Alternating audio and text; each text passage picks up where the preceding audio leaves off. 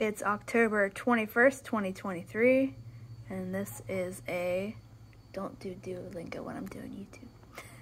This is a ripe American Persimmon, and I'm just trying to show you the colors because it doesn't really show up well on my other phone.